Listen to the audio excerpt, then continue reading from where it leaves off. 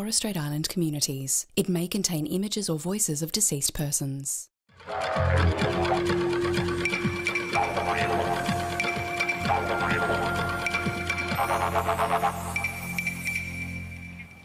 Hello and welcome to Nula, a weekly program produced by the NITV news team. Nula means here, there or everywhere in the Darug language, and that's exactly where we'll take you as we check in with mob around the country for a look at the week's news from an Indigenous perspective.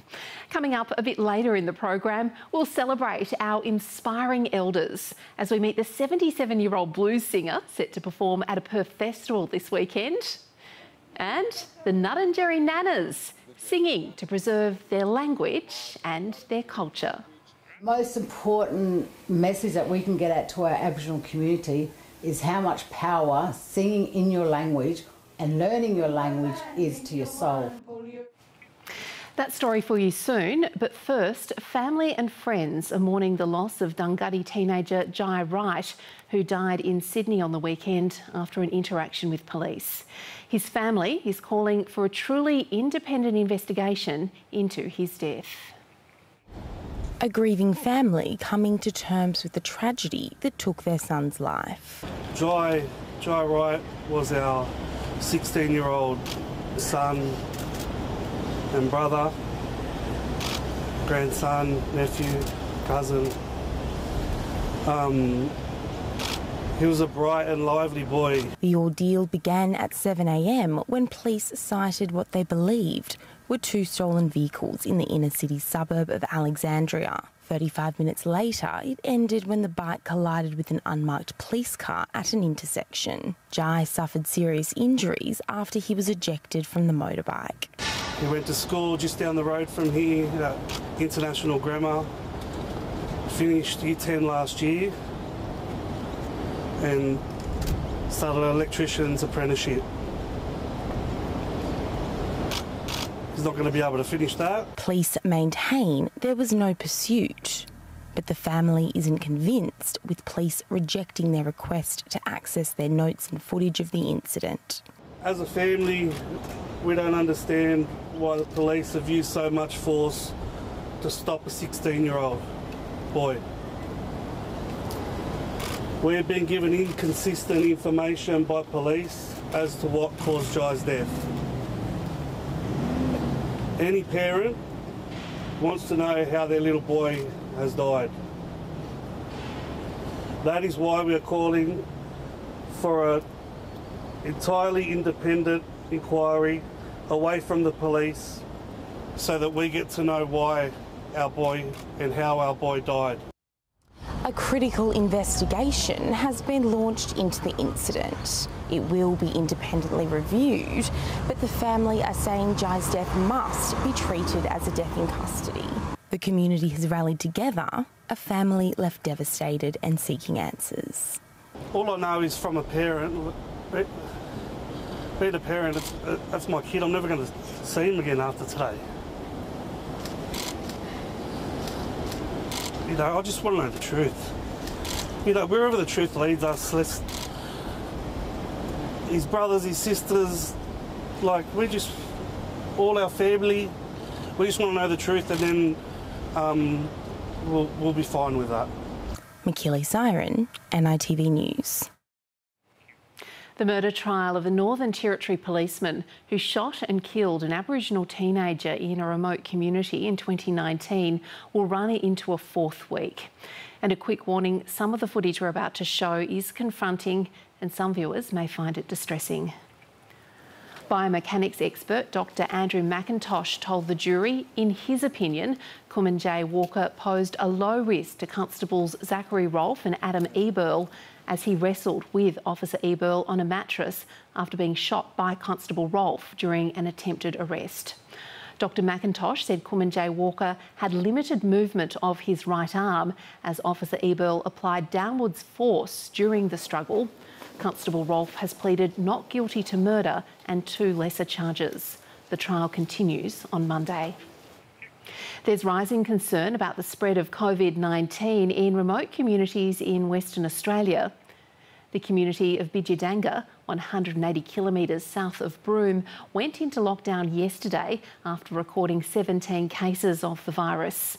The Kimberley Aboriginal Medical Service has sent in a rapid response team to help with the testing and vaccination efforts. WA Premier Mark McGowan says he expects more infections will be detected in the community in the coming days. Still in the West, an Noongar elder facing eviction from her home in Perth's southeastern suburbs has been given a reprieve. The grandmother fell foul of Western Australia's harsh no grounds eviction policy, meaning tenants can be forced out of their homes through no fault of their own. After NITV inquiries, the Aboriginal Housing Corporation has now extended her lease. Auntie Joan Woods is rejoicing after receiving news she won't be evicted from her home in Beaconsfield tomorrow. I'm feeling very happy and I didn't expect it. I was just ready to walk out the door tomorrow. The Noongar grandmother has lived in this small unit within the Manjabudja housing village. It's supposed to provide safe and culturally appropriate affordable housing for elders in the community. But late last year, Joan received an eviction order and she's been preparing to leave. I've been so unwell. I've getting calls and telling me that the owners want me to get out, and I didn't know how to react because I never drank in my life. I never smoked a cigarette, or I didn't know what ganja was in my day. The eviction notice came as a shock to her and her family. The risk of being homeless put the Noongar elder under further strain, but she wasn't giving in. Aboriginal people, we would, live together and pull together, fight together, march together. But this is completely different to what I've known all my life. Family and friends have rallied around Auntie Joan, and they say she should have never have been threatened with eviction. She's of good character. She doesn't drink, smoke, anything like that. And she's a family lady. She loves her relatives and goes and visits and comes and sees us in her yard. Joan's situation is far from rare, and thousands of Western Australians are at risk of eviction under the strict regime. No grounds eviction has been around for as long as I've known. It's quite a strict rule. The only leeway it gives is it does give a tenant an extra 60 days to find a place, but in a market like today's market, 60 days is neither here nor there. Often tenants have nowhere to go. NITV has been told the Manjabudja Aboriginal Corporation chairperson Rochelle Hume has this week stepped down from her position after a 7-year tenure. In a statement today regarding letting Miss Woods stay in the premises for a further 4 months, the body said, "Our tenants are our elders. Manjabudja Aboriginal Corporation understands they deserve our respect and ongoing support." For Joan, it's a welcome and desperately needed reprieve. Otherwise, I think about just going in a home, elderly's home. That was my last option. I didn't get a place. So that's time. I got time. Karen Cox, NITV News. A new Indigenous political party has announced some of its candidates who will run at the next federal election. The Indigenous People's Party was set up by Barkindji Malangappa man Owen Wyman and officially registered in November. At a launch in Queensland this morning, he announced candidates who will campaign on a range of issues, including the protection of country, employment, education, housing and justice.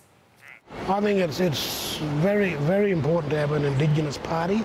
I know we do have Indigenous people representing different parties in Parliament, but they're held accountable to what they can do or say. By having our own party, we can set our goals, the sky's the limit. I was involved in another party, but as you may appreciate, whatever party you're in, you are governed by their policies, but there's a big difference in having our own Indigenous party and our own policies that's really addressing all of our issues. After a quarter of a century of lobbying, a paved road through Australia's desert has finally been given the green light. The road runs through the vast federal seat of Lingiari in the Northern Territory, an electorate where nearly half of the voters are Indigenous. And it could play a crucial role in deciding who wins government.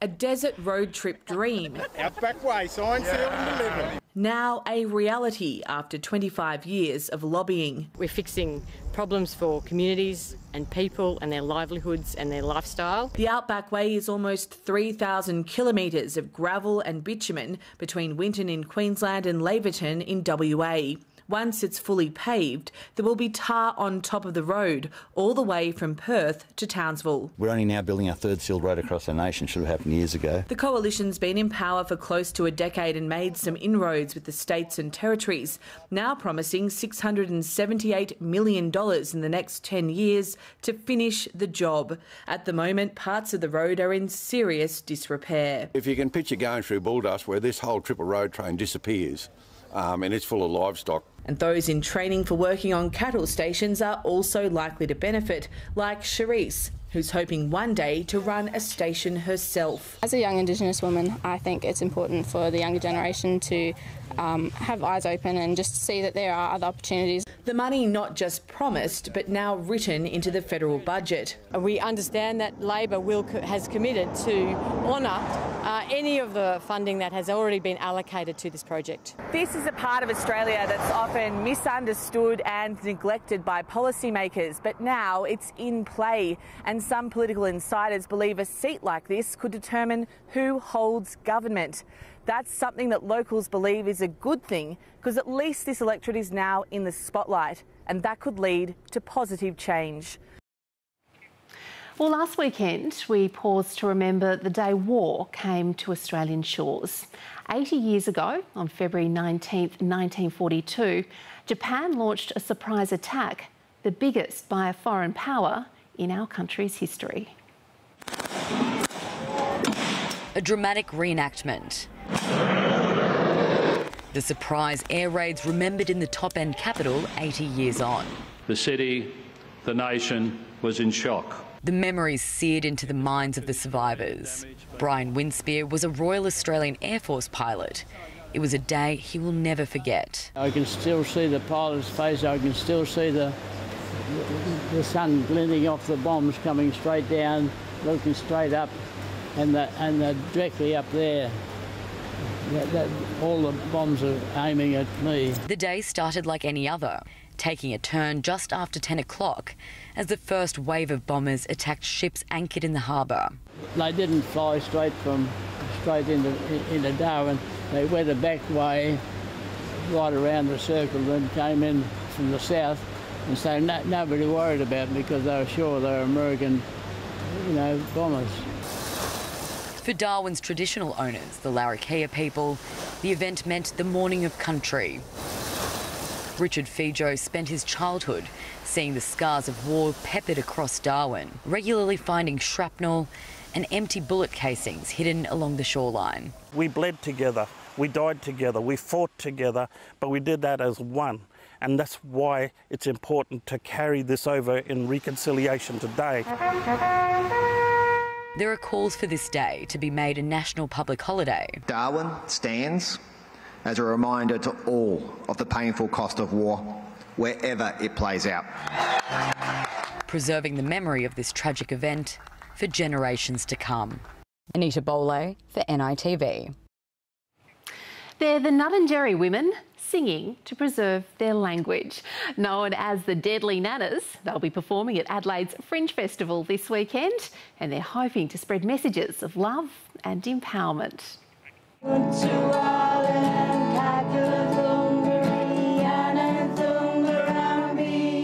Song and survival. The Deadly Nanas established to keep alive their Nudunjeri language and culture through music. We've got all this CD, we've got these songs. It'd be great to share it with our community. We thought we'll become the Deadly Nanas and go around and sing these songs to, schools and stuff. For the past 7 years, Nuragi Mutha, as they are known in the Nunajeri language, have been singing about love and cultural identity in both their First Nations language and English.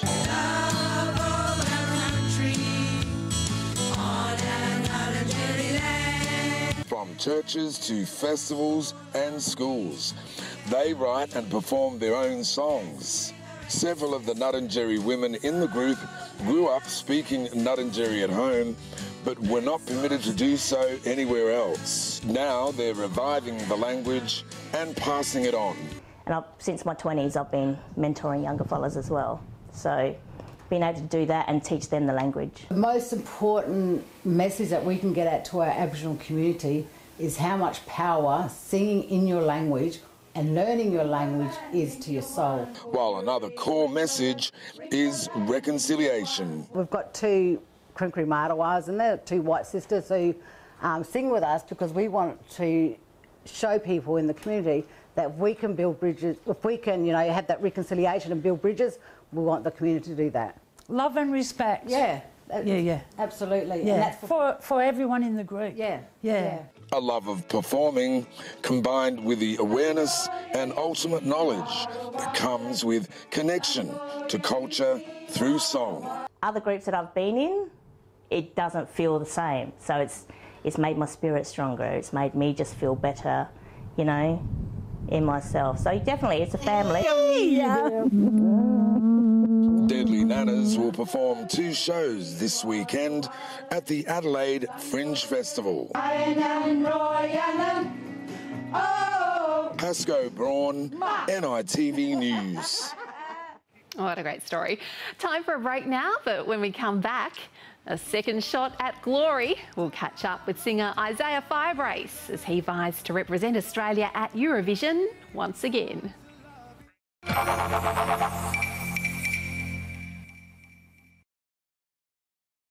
The action, undemanding.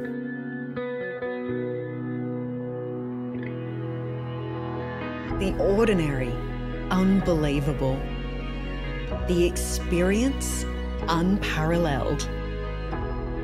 Unwind with stunning landscapes from across Australia.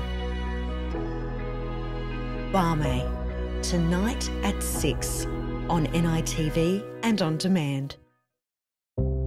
You never forget the dogs you've loved. The puppy that first stole your heart. The companion who grew with you.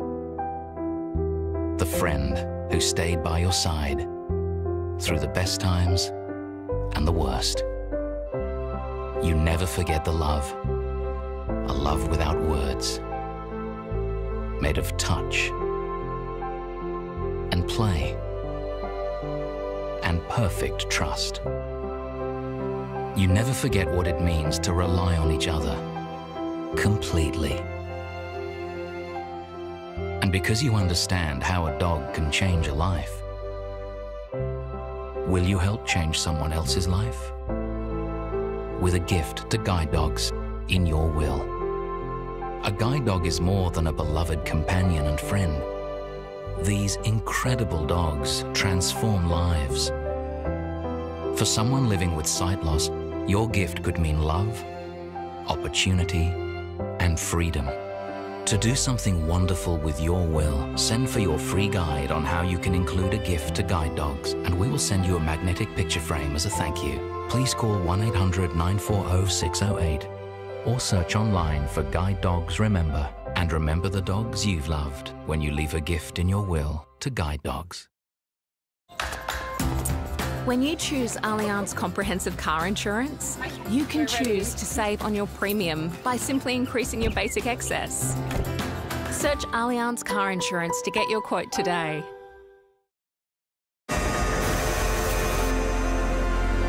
With 25 years of hybrid electric and fuel cell innovation, it's in our nature to strive for a cleaner tomorrow. Oh, what a feeling. Toyota.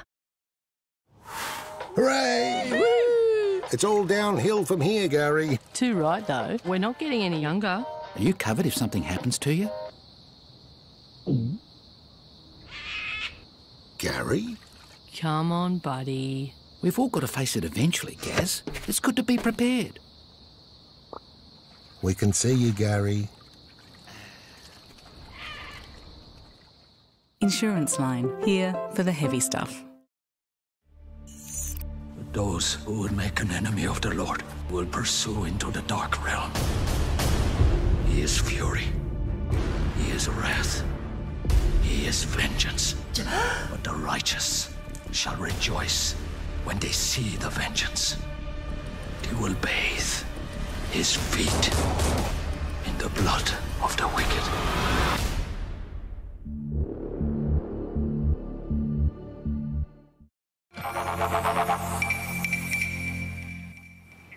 Welcome back. Well, for the first time, this year's Sydney Gay and Lesbian Mardi Gras Fair Day featured an Indigenous theme. Our reporter Maddie Mills went along to check it out. The Mardi Gras Festival has well and truly kicked off with Fair Day, an event for community pride and celebration leading the way.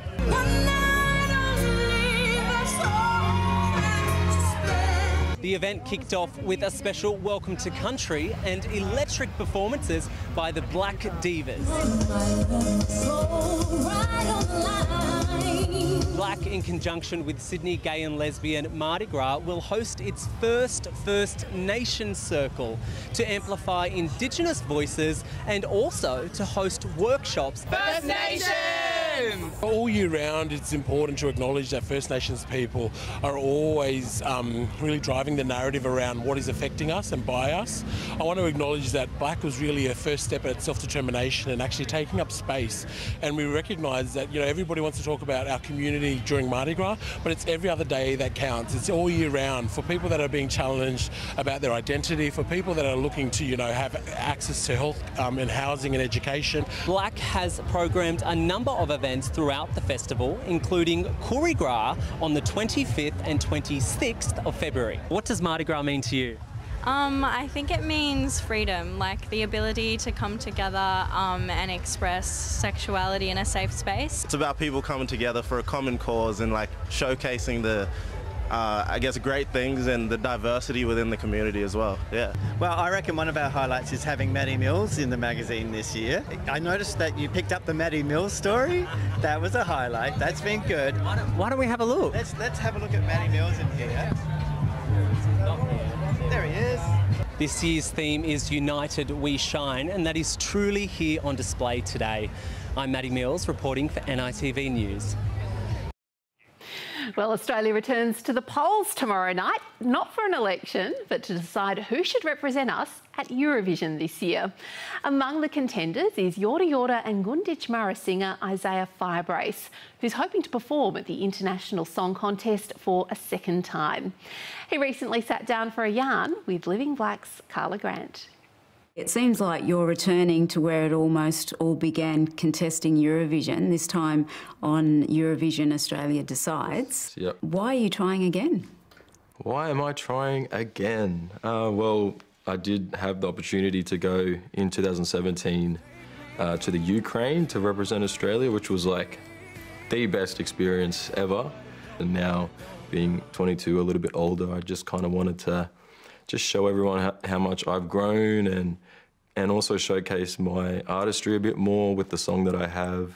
It's a song that I wrote. It's been announced that you'll be singing a duet with singer Evie Irie. So the song is a collaboration between myself and Evie, and we wrote this song together in a songwriting session like last year, early last year. I wanna be that guy, let me do you right, grab you by your waist, take you out tonight. So tell us a bit more about the song itself and the lyrics. It's a song about, you know, like being with that special someone that makes you feel like awesome.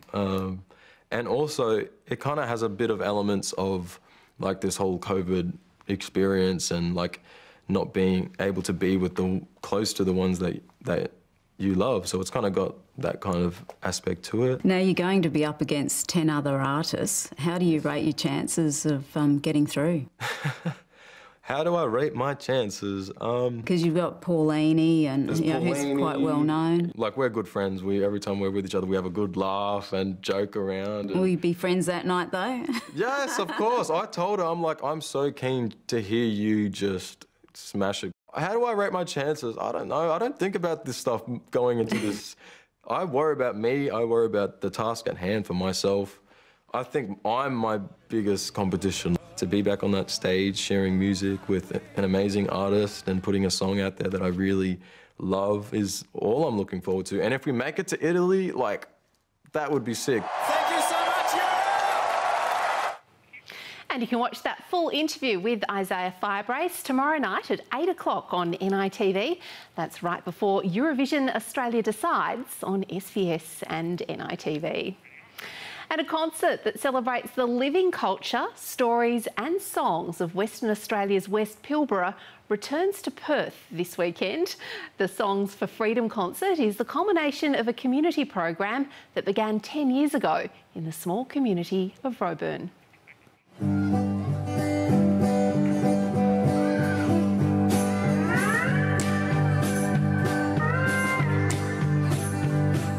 Last year's inaugural Songs for Freedom concert in Perth was a huge success, and blues artist Kankawa Nagara Knight was one of the star performers.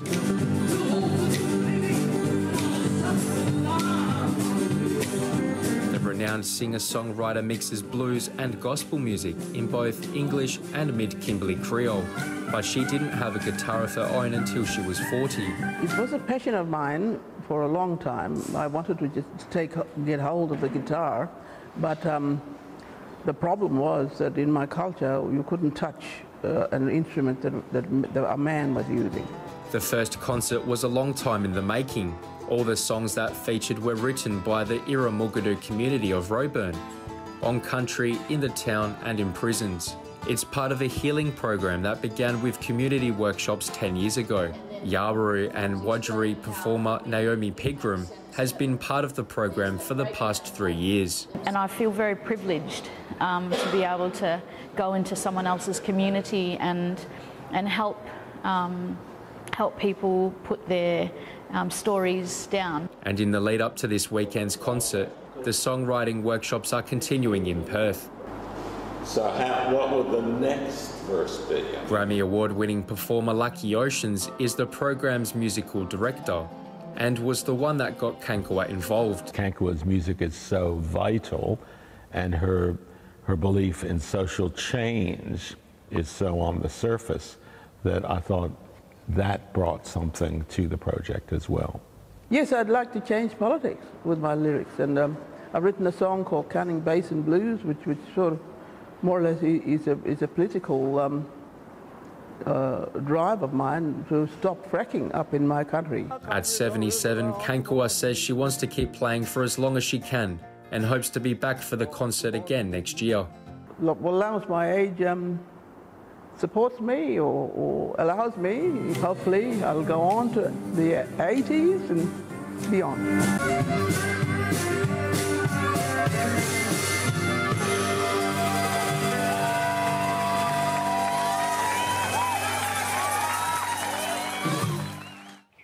And those are just a few of the stories the NITV News team covered this week. I'm Natalie Armatt. We'll see you next week.